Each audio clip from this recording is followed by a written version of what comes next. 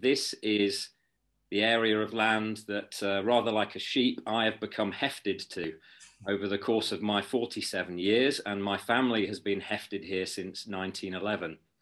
So we're on to the third generation of Robert's farming here in Kilnsey. And what we can see in the picture here, obviously, is Kilnsey Crag, which I'm sure many of you will be familiar with. We've got the River Wharfe and the village of Coniston, where I was born many moons ago.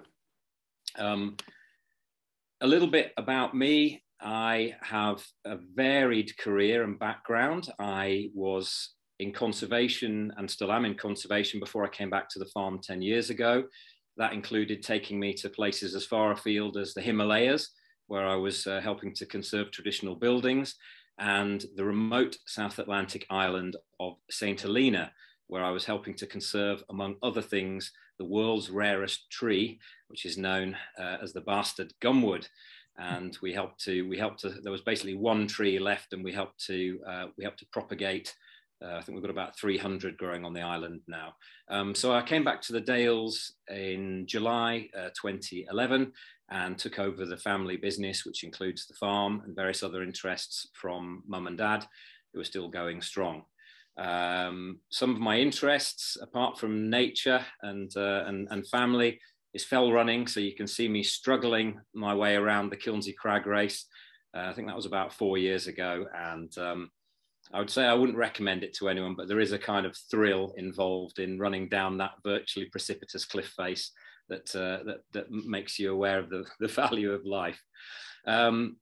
Anyway, in terms of today's talk, just a rough outline. I'm going to start by talking about some of the early pioneers of sustainability of farming here in the Dales, moving on to having a look at what sustainable farming looks like today. Then talk a little bit, very briefly, about my family and how we came to be farming here in the Dales, because I think that does shed some light on some of the things that we've done here at Kilnsey.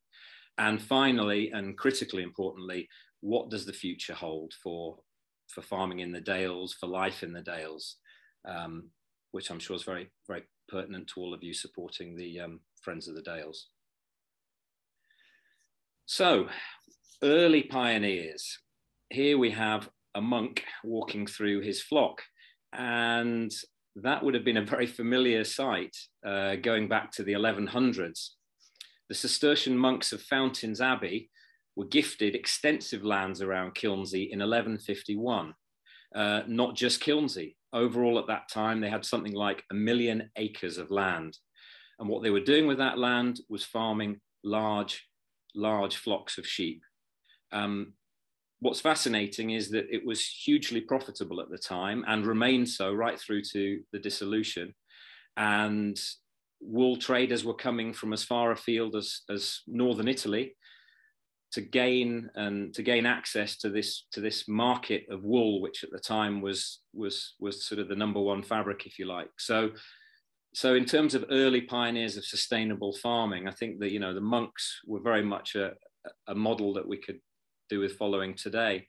Of course, moving on to the more recent times, we've got the hill farmers, and hill farming really hasn't changed significantly in the last few hundred years. And I think what's impressive about hill farming is that it meets the definition of sustainability in lots of ways. It's low intensity, it's resource efficient, it works in harmony with the land. And crucially, it's less damaging to the environment than many other types of more commercial farming that we might see today. I mean, even today, a good farmer will know how many beasts his land will support. He'll know how many to fit on per hectare, and he'll know, crucially, when to move them from one area of his land to another. There's an old saying that no sheep should hear the church bells in the same field twice. Means that sort of at least every 2 weeks, the sheep should be moving from one field or one area of the hill to another. And all of that helps to keep a sort of equality of grazing across different habitat types, and it maintains that mosaic of habitats, which makes the dales and other upland areas so rich for wildlife and biodiversity. So hill farming really is a model for sustainable farming. But unfortunately, when we talk about sustainable farming today, sustainable too often means economically sustainable and not much else. It means bigger, better, faster, more. We're looking at unparalleled efficiency and productiveness, more akin to a factory line than a scene from Turner or Wordsworth. Everything is driven by increased demand, by supermarket pressures, the cost pressures of a small number of buyers saying, this is what we're willing to pay for this product. Of course, we've got customer expectations of cheap food, which have been in place for decades now. We expect our supermarket shop to not take too much of our weekly earnings, if you like. And that's in stark contrast to maybe 40, 50 years ago, when food was really the majority of our income went on. That's all changed. And of course, there are costs to this farming. Yes, economically sustainable, but damaging to the welfare, impacting negatively on the environment in many ways. And I think we shouldn't forget about the farmer's quality of life. I think most farmers now wouldn't necessarily choose this. They wouldn't choose this high intensity factory line system. It's what they've been driven to produce by the kind of economic system that we have in place today, and it affects their quality of life hugely. And we'll see later on how that's reducing the number of young people coming into farming, because it's hellish hard work. The farmers that I know will be working 7 days a week. They'll be working 14 to 16 hours a day. And still at the end of that, it's a struggle to make ends meet. And when we talk about economic sustainability, but actually if you look at dairy farming right now, the average dairy farmer is losing several pence for every litre of milk that they produce, even with all this productivity and intensity. So we have to start to question where are we going with this? Of course, the alternative models, well, we don't have to look too far for these. I've already talked a bit about hill farming, and here's a familiar site from the hills surrounding my house and many of the valleys up and down the dales. And what's refreshing here is that the new ways don't look hugely different from the old ways. Okay, the horse has been replaced by a quad bike, but everything is low intensity. It's in harmony with the land. But, and this is a big but, this kind of system currently isn't productive enough to feed the nearly 8 billion of us on the planet. And also it's dependent on grants. So it's not simple enough to say that we can switch everything over to this way of doing things, amazing though that would be for the planet. So I'm going to stop just for a minute to talk about how my family came into farming. And we had a slightly different route to perhaps many other Dales farming families. Everything for us began in the smoggy mills of West Yorkshire. So my great-great-grandfather, James Roberts, who's pictured on the left there, he came to own Salts Mill in 1893, having worked his way up from basically being a humble weaver's lad who lived in Haworth. And he was a sharp cookie. So he worked his way up to, after the Salt family, they left the mill. Titus passed on, and Titus Jr. he took the mill over for a few years, but it went bankrupt when there was a downturn in the late 1880s, and that's where my great-great-grandfather came in. And at the time there was 4,000 workers in the mill, and the whole future of the enterprise was really lying in the balance. But my great-great-grandfather saw something, and he thought that he could bring it back to life again. And surely enough, he did. He was a very interesting man. As I said, he started life on the streets of Haworth, and his father was a farmer. They didn't have two beans to rub together, but he was an ambitious and hardworking young man, and he worked his way up. He was a restless innovator. He was extraordinarily, for the 1870s, he he was a traveler. He taught himself Russian, and he traveled to Russia on more than a dozen occasions, basically seeking out alternative types of wool. And he found the merino wool of the Caucasus, the Caucasian mountains, which was then South Russia and is now Georgia today. And he brought that wool back, and he had the monopoly of that for a number of years, and that helped to make his fortune. And he was always investing in progress. So when he took on the mill in the 1890s, there was a huge investment needed, and he put a huge fortune into new machinery and productivity to basically bring the mill back, so that during the early 20th century, Salt's Mill was the most productive mill in the world. And it wasn't until the war came along that it knocked things a bit. And my great-great-grandfather, he lost a number of his children in the war, and he decided that he wasn't going to be able to continue with the mill. So it was sold in 1918. But he was very much the archetypal late Victorian industrialist. And one of the things he did in 1911 was to purchase the Kilnsey estate, which is near to Grassington, just north of Skipton in Upper Wharfedale. He was planning to retire to that, which never materialized, but my family is still living on the estate today. So how do we come into farming? Well, in the middle, you can see my grandfather, William Roberts, and he took on the running of the estate, and he was a very keen farmer. He was particularly interested in innovative types of dairy breed. And so, yeah, he farmed for all of his life.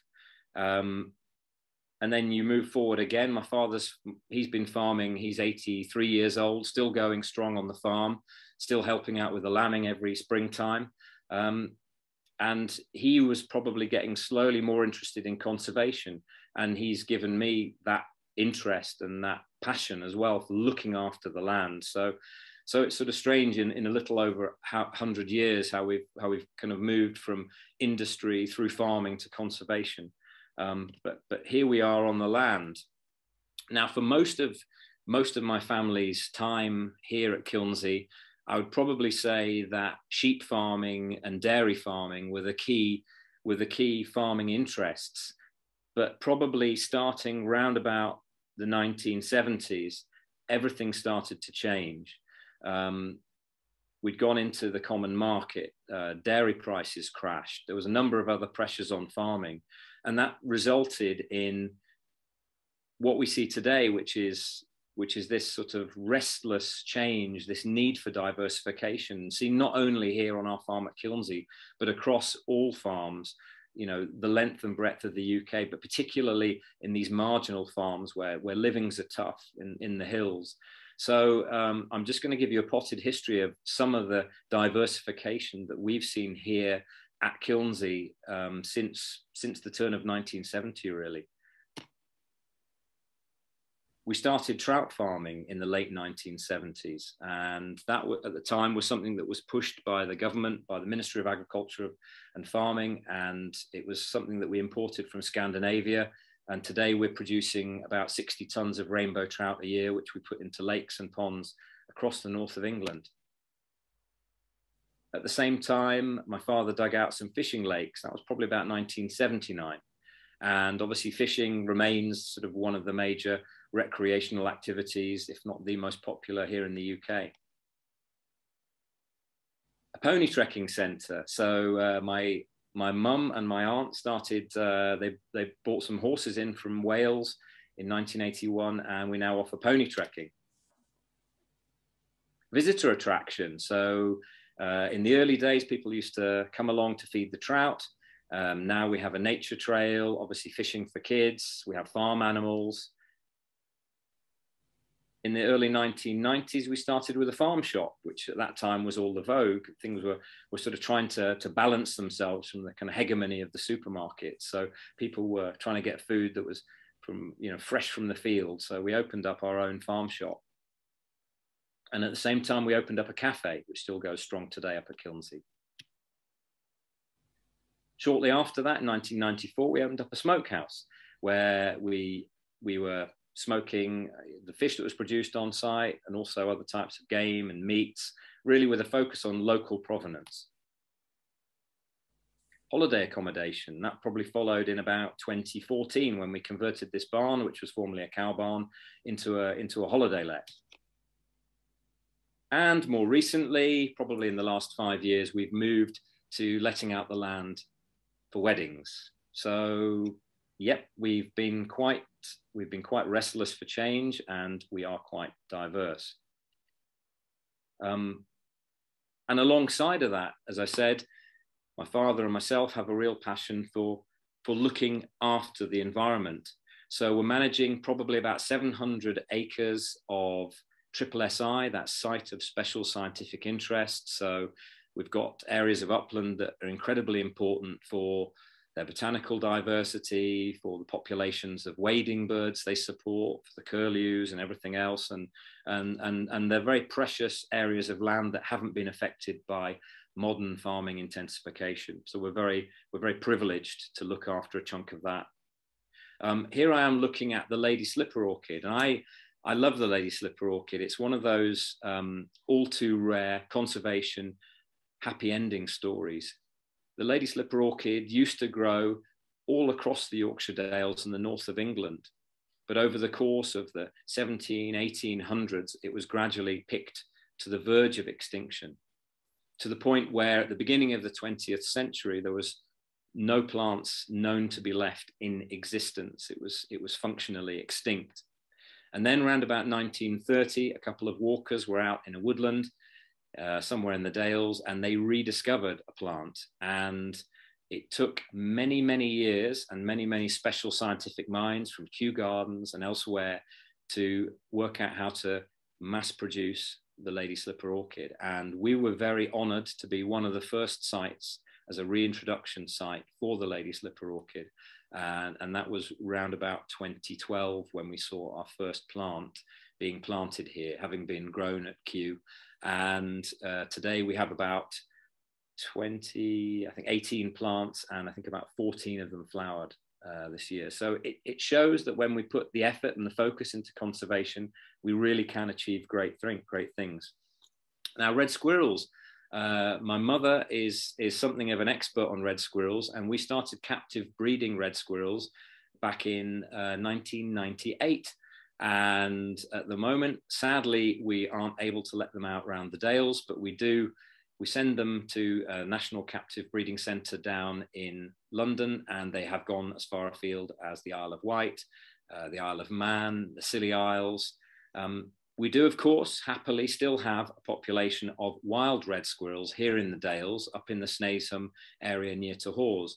But when my father was young, in the 1950s, we would have had red squirrels up and down the Dales. So we're doing our little bit to try and boost the population. And I know that the Woodland Trust and others are doing great work up at Snaisham to try and increase the area of habitat. Water. So what's water got to do with sustainability? Well, this is at the top of our site, of our trout farm site, and in the background you can see a dam that was put in by my grandfather in 1933.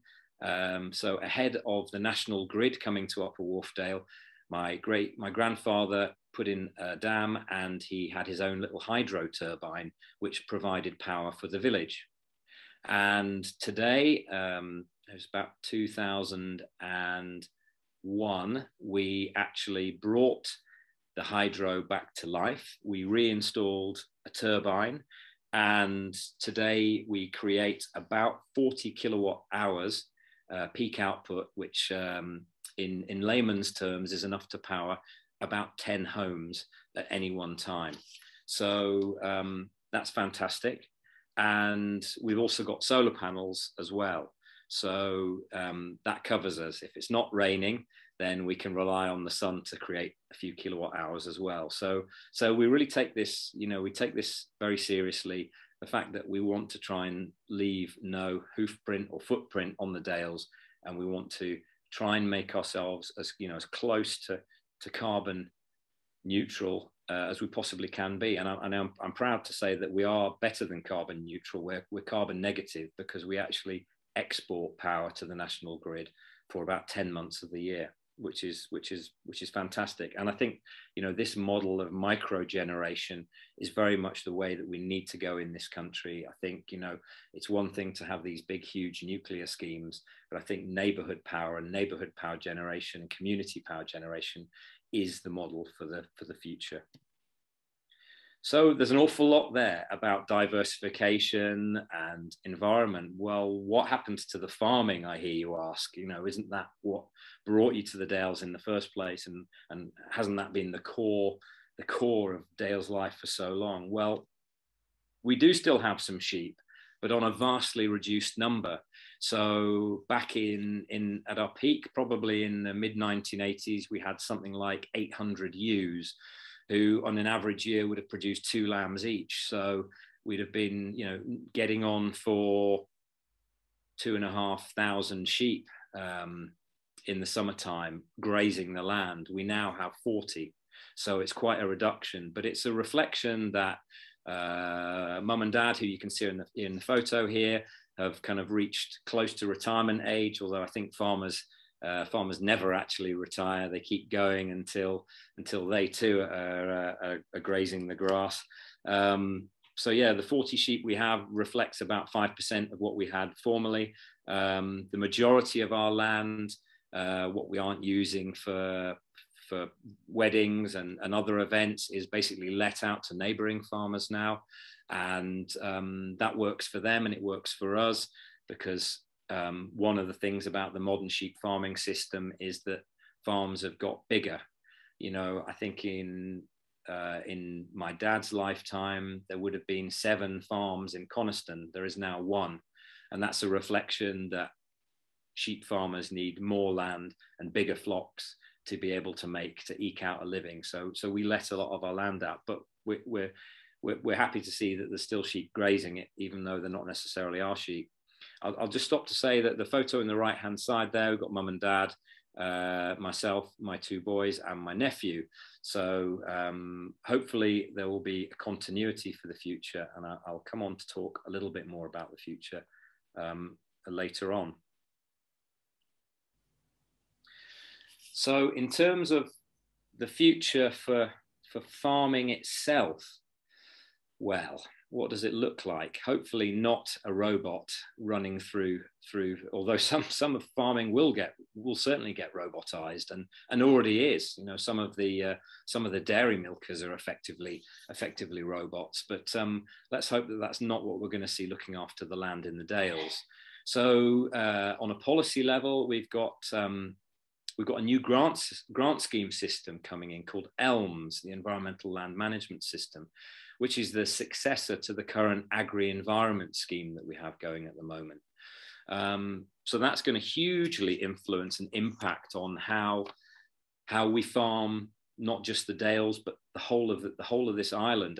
There's an opportunity there because we can move away from paying farmers just to produce food, to actually paying them to do public goods and to provide public services.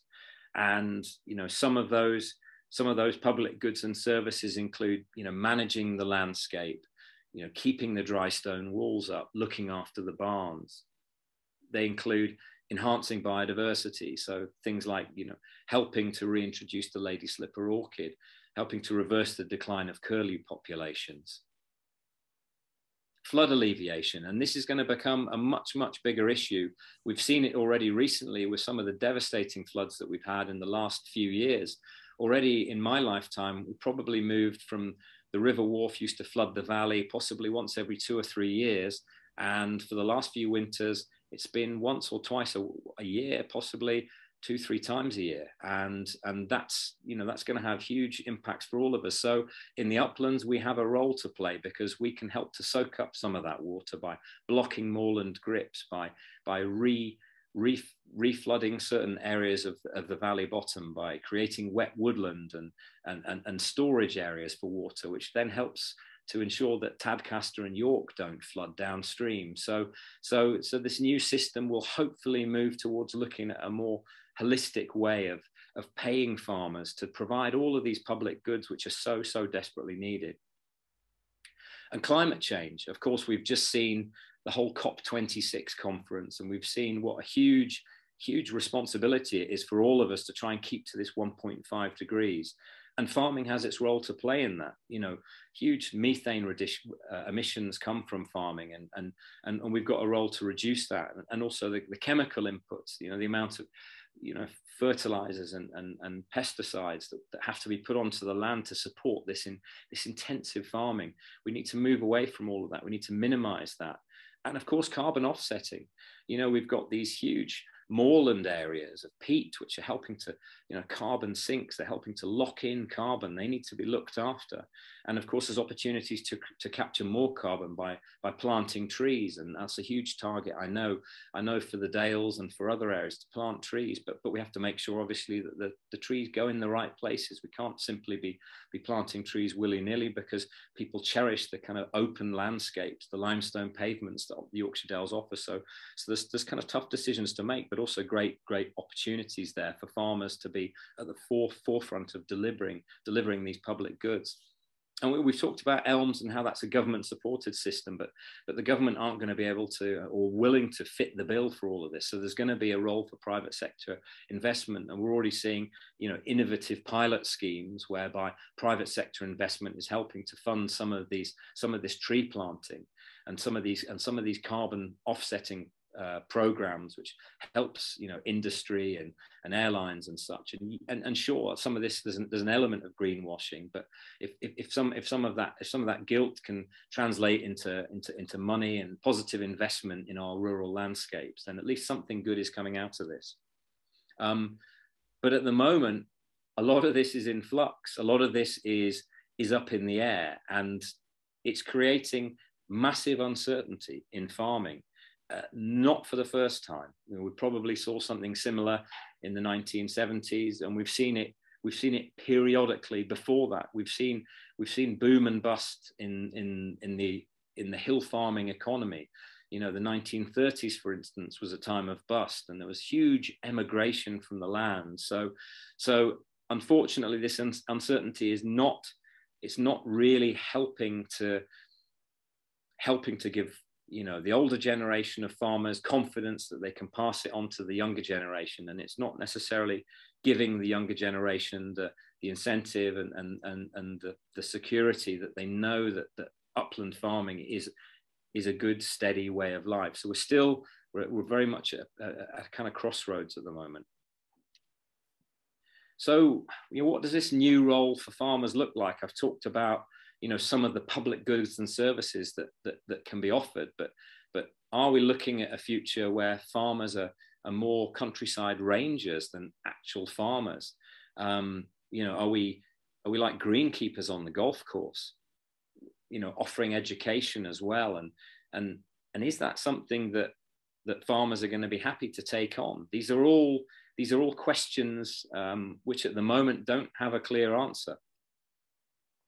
There are new paths as well. You know, this is a landscape that isn't just about farming. It's about recreation and leisure, about well-being. You know, fell running is making a huge comeback.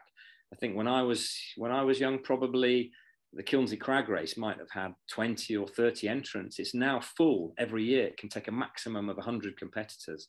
And so there's more people wanting to come up to the Dales to enjoy the fresh air, to get the benefits of the well-being and the mindfulness. So with that will come new opportunities for how we manage and fund the landscape. So it's not all doom and gloom. And just, it's an interesting aside here that the early fell runners, they weren't professional athletes. They were farmhands. They were young men who were basically used to chasing sheep up and down hills.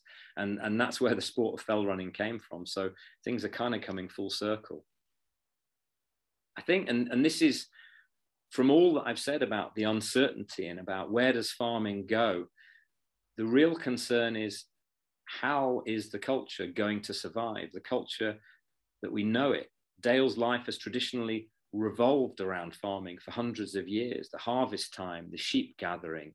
You know, I remember when I was younger, basically the sheep, the harvest time would involve not just my own family, but other families as well. We would come together to help each other gather in the bales. And all of that's changed with the mechanization of farming. There's such a small number of people farming a massive landscape now. And that farming community was responsible for supporting events like Kilnsey Show. And here's a photo of the sheep judging at Kilnsey Show. Kilnsey Show has been going for 125 years now. And it's always relied on that farming community to support it, to do the jobs, to plan it, to set it up, to run the sheep section and the dry stone walling section, to judge the cattle and to oversee the foal running. So we're dealing with a kind of dwindling pool of people who are necessary, who are available to take on this privilege and this responsibility for keeping, the Dales farming culture going. So there's very much, a question of how these traditional events are going to survive in the future. It's all going to rely on this little guy or little guys like him. It's the next generation. And, we have to look optimistically that there will be the fresh blood to take on what the older generation is currently doing. And when I say older generation, the average age of a farmer now in the Dales is probably 60 plus. My dad is 83 and still farming. And this is concerning because it means that at this time of great change, we've got an aging farming population. And we need more of these. We need more children and younger people, young farmers coming into it. And for that to happen, they need to know that this is an attractive opportunity for them, that those long hours are going to be worth it, that there is going to be, at the end of the day, a living to be made on these hills.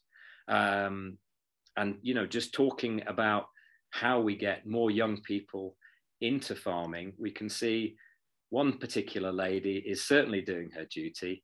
And there's Amanda, who a lot of you will know from her TV programs and other media appearances. And maybe what we're looking for is people to move back to having larger families again, as they would have done in the old days. But seriously, change is coming.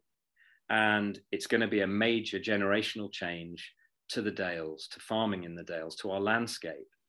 But hang on, this isn't the first time that we've heard that. Because back in the 1930s, people were saying something very similar about the arrival of the tractor, which was a form of black magic or witchcraft that was going to lead to the end of days in the Dales and the removal of farming as we know it.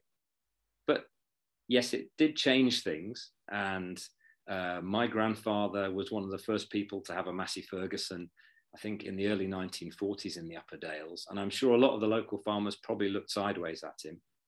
But the tractor then replaced the Dales pony as the workhorse of the farm. And without it, farming of any shape probably wouldn't have survived.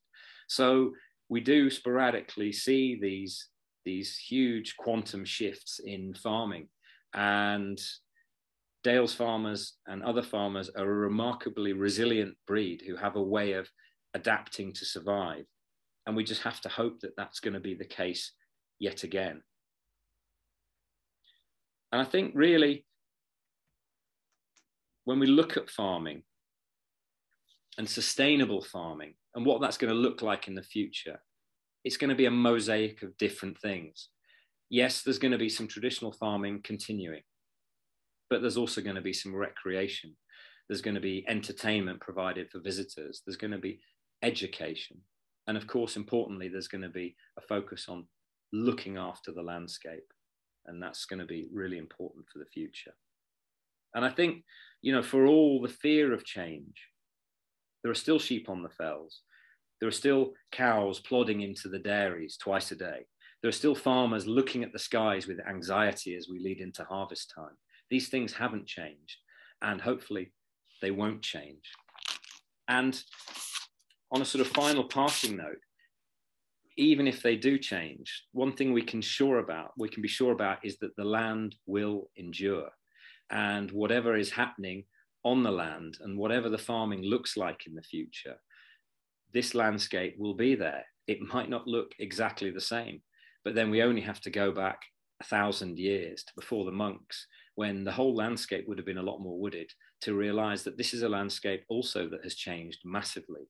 most of the dry stone walls dating from the 1700s. Before that, it would have been an open landscape. So nothing is static, nothing stands still. And I think, you know, we can maybe look with a strange kind of reassurance that perhaps the sheep will outlive us, and they will be there quietly munching on the hills long after we've gone. So yeah, that's my take on sustainability and farming. And thank you very much for listening today. Thank you.